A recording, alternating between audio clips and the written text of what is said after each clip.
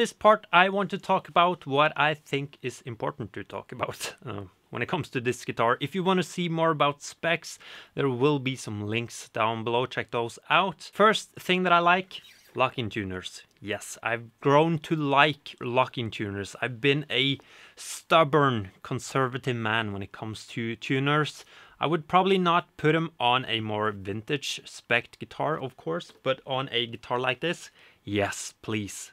I like them. Rounded, rolled fingerboard edges, also yes, please, especially at the price of this guitar. I will talk a bit more about the price later, but yeah, that's a really nice feature. Also, noiseless pickups. You know, I'm not too fussy about noise in a guitar, but sometimes single coils can definitely be a bit too noisy, so that's a feature that I like. I've also grown to like that from having my American Ultra Strat. So yeah, noiseless pickups. I also really like the modern C shape on this guitar. Again, very similar to my American Ultra Strat. And why do I keep comparing it to the American Ultra? Well, that's because this is basically the made in Mexico version of the American Ultra. On the day of filming this, which is one day before the release, I'm not too sure about the price, but it looks like it will end on around $1,000, basically half the price of the American Ultra.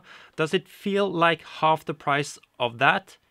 Definitely not. If someone handed me this guitar without telling me it was made in Mexico, I would guess that it was made in the US. It's that good. For me, it seems like Mexican-made guitars from Fender are getting closer to those made in the US, which I also guess is part of the reason to why some Mexican-made guitars are getting more expensive. I've seen some people complain about that. Even though I think it feels and sounds amazing, is it as good as the American Ultra? Nope, it's not, but I think that is fair. It's hard to pinpoint exactly what that is, but the American Ultra just feels a tiny bit better. But again, that's fair, it's twice the price, so yeah. And I forgot to say, you have this push-pull function where you engage the neck pickup on position 1 and 2, which is a nice feature, especially if you think that the bridge pickup can be a bit too bright on a Strat. And a crazy idea, I would maybe like to see that in a push-push configuration, because it's a bit difficult to grab that tone knob and pull it out, I would guess, especially if you are on a stage and your hands are sweaty. So yeah, but definitely a cool feature. And of course, we need to address the elephant in the room, the finish. Do you think I wouldn't talk about the finish?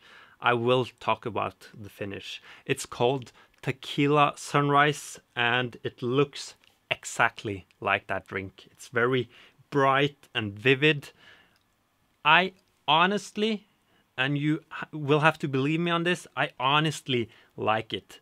I'm a very traditional, conservative guitar player.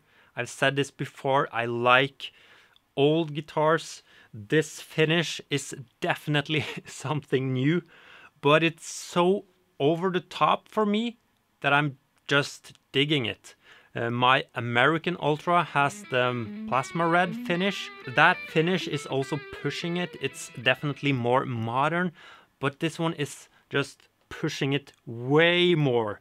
Imagine this, how cool would this finish be aged? Like a really good relic job with some checking and stuff. That would be really cool.